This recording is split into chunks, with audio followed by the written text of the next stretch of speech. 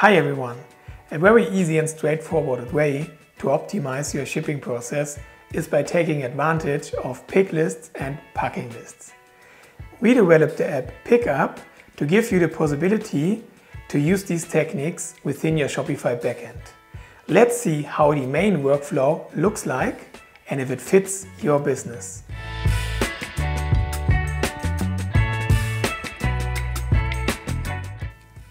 You can find PikUp in the Shopify App Store and add to your Shopify shop. After that, it's really easy to use. You go to the Shopify Orders tab. You can select all orders that you want to add to a pick list. Go to Add to Pick List, and then you can choose if you want to add the orders to an existing pick list or create a new one. There's another way to add orders to a pick list. Let's see. Within the app, there's an Orders tab. And here you have much more possibilities to filter through orders than the Shopify Orders overview gives you. And here you can select also up to 1000 orders to add these to an existing pick list or create a new one. Let's create a new one. The pick list is grouped by the products. Here you see for all the 166 orders, we have the first product of a quantity of 249 pieces. And then you can go to the packing list, and the packing list is grouped by the order.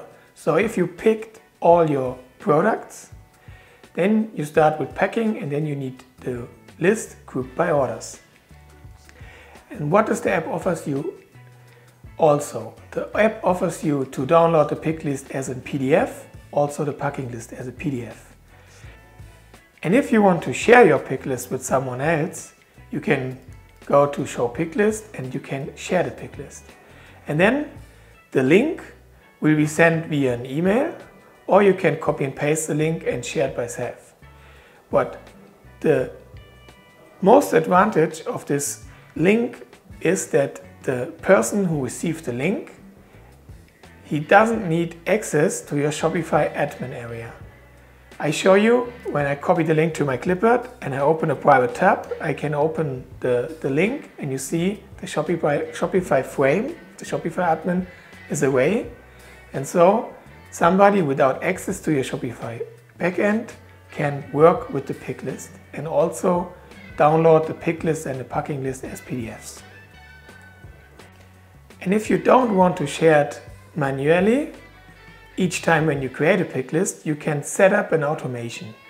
For this, we go to the Settings tab and we scroll down to Pick List, and here you can enter an email address, and every time when you create a new pick list, the link to the pick list will be shared to this email address.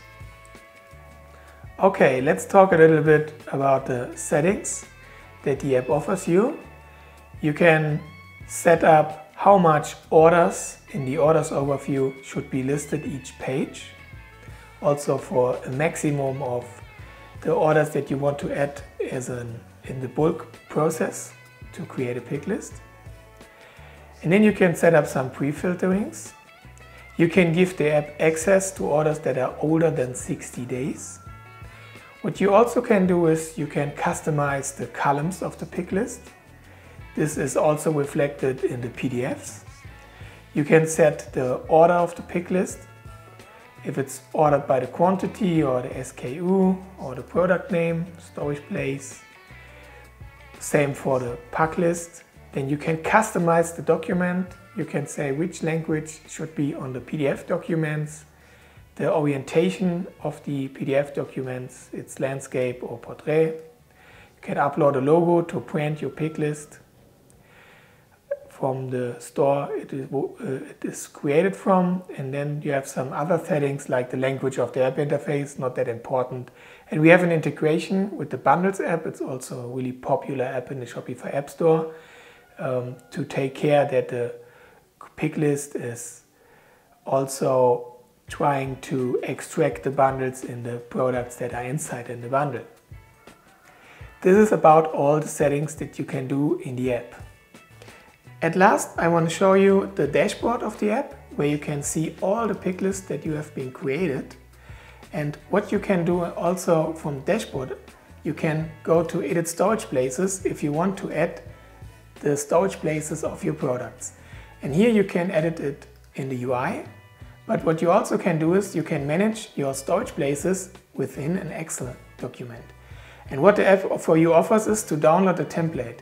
This template will include all your products that you have in the Shopify store, and it's really easily for you to manage the storage places in this file, and you can upload the file to the app, and the app will display it in the pick list, as you can see here in the column storage place. If you don't want to see the progress of a pick list, then you can go to the settings and you can disable the buttons. If you disable the buttons, the dashboard will look a little bit different. You will just see the number of products and the number of orders. And if you go to the pick list in detail, here is also there's also no button for mark the product as picked if you disable this column. We are still working on the app. If you have any idea or feature requests, please send us an email. We will appreciate to talk about with you. We wish you all the best and have a great business. Have a good time. Your 24/7 Apps team. Bye bye.